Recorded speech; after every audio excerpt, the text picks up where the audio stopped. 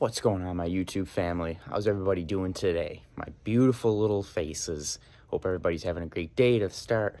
I am ThatWoodGuy. All my new people joining the channel, thank you so much for your support. Everybody who's been here already, thank you so much for your support as always. And we are out here. Can't really say the sawmill shed anymore. Behind us, we have the equipment stored in the sawmill shed. Which you guys seen in the video before, me moving the sawmill into a new location, which I think is going to work out much better for what I'm trying to do around here. Having Big Bob, Little Bob, and Argy undercover is going to make me feel a lot better, and I know they are greatly appreciating that as well. It's fall, it's wet, it's muddy. Little Bob's been on the job, but Big Bob's really been saving me around here with a real nasty wood yard that swallows up gravel. This used to be all graveled up. The gravel has just slowly worked itself down into the ground, and I should have put the black mat down to start, but I never did, and years of material being processed on top is also what's added and contributed to this mess. Years of me being on YouTube here, I've had a lot of questions and people asking, do I sell green wood? And I see you processing right into the trailer. That's so nice for you to be able to do that. Do you have stored split piles? And absolutely not. I do not store split wood, my friends. It's all stored in log form.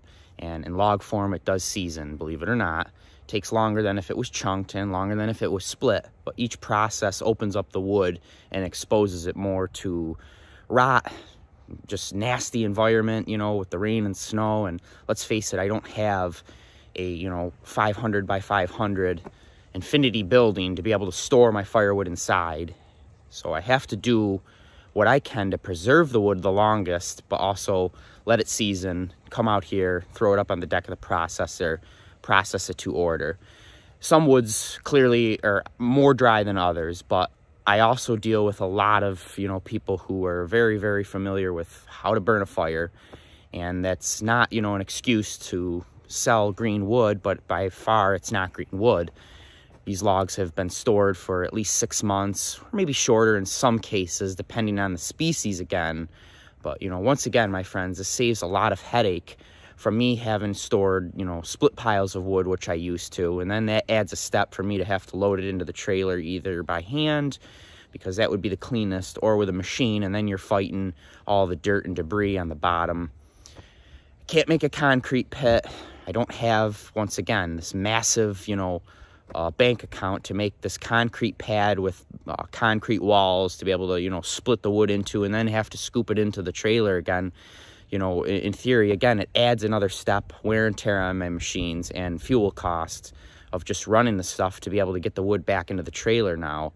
And it honestly makes it a little more dirty, to be able to put the, wood right up the conveyor into the dump trailer is a big savings in not only the expense, but it's also the, the headache of when your customers get a fresh dumped load of firewood. It doesn't have a bunch of garbage in it, and stone and, a bunch of material where people can use for garden boxes.